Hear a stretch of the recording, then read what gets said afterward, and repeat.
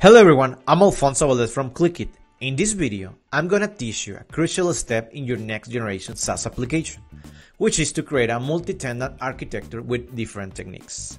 This will bring into your SaaS application and web development team multiple benefits in terms of cost reduction, including server hosting costs, a reduction in your SaaS application maintenance by having a single source of trust, and the speed up of your web development lifecycle.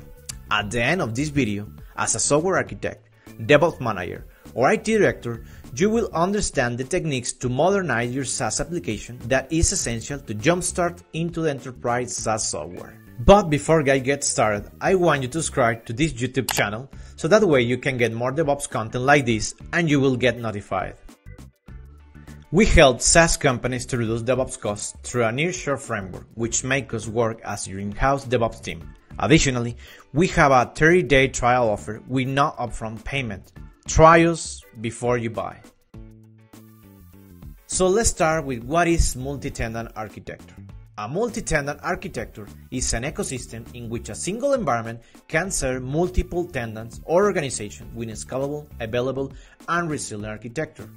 Moreover, the underlying multi-tenant infrastructure is completely shared, logically isolated, and fully centralized services. And finally, the multi-tenant architecture evolves according to the organization of subdomain that is logged into the SaaS application and totally transparent to the end user.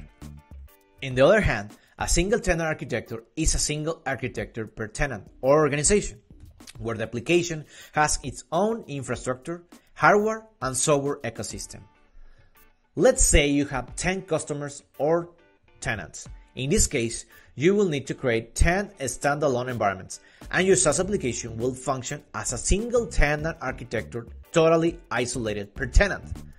Additionally, this implies more cost, more maintenance, and a level of difficulty to update across environments. Now, take note guys, the best case to leverage a single tenant architecture is when you have a PCI or HIP application, where the environment needs to be isolated either by VPC-based tenancy, AWS account-based tenancy, or subnet-based tenancy. In any of these cases, you need to pick a single tenant architecture. Now, if you need a hand for this security compliance architecture, well, just reach out guys. Now, let's dive into the architectures. A real SaaS architecture requires a multi-tenant analysis and design at the application and database level. So let's unfold these three architectures. Multi-tenancy at the application layer. The architecture number one is microservice multi-tenancy with Amazon ECS. Listen guys, quick impressive fact. By 2022, 90% of all new apps will be implemented with a microservice architecture. Given say that, microservices are the recommended type of architecture since they provide a balance between modernization and maximum use of available resources, including easy to instance and compute units. As well as it introduces a decomposed system with more granular services. And finally, the other variable in place is Amazon ECS, and it is the natural Amazon container orchestration system in the AWS spectrum.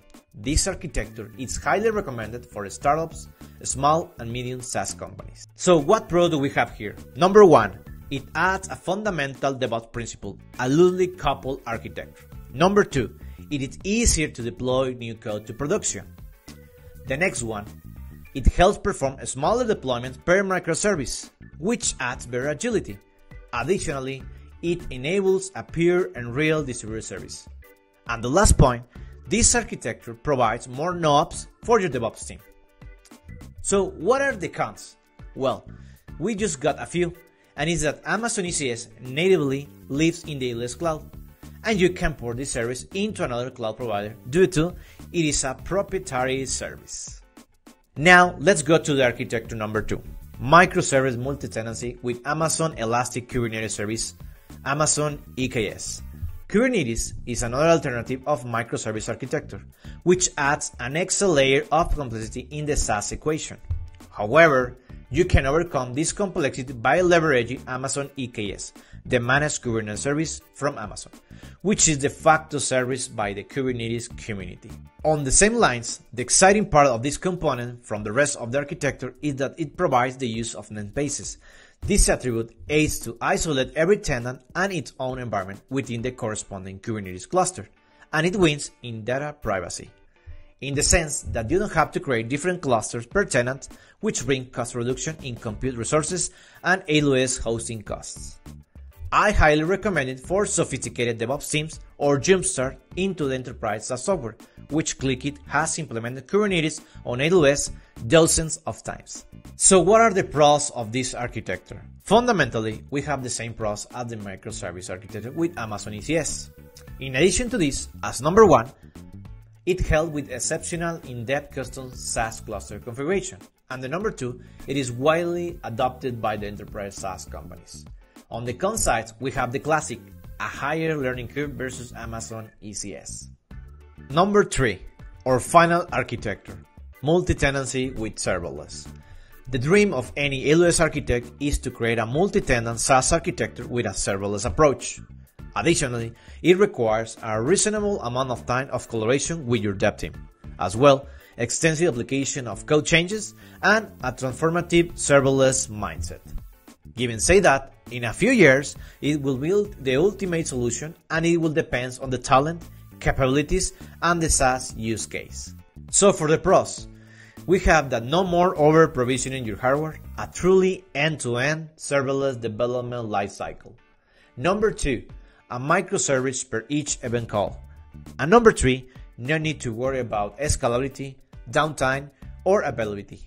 It is all built in the serverless ecosystem.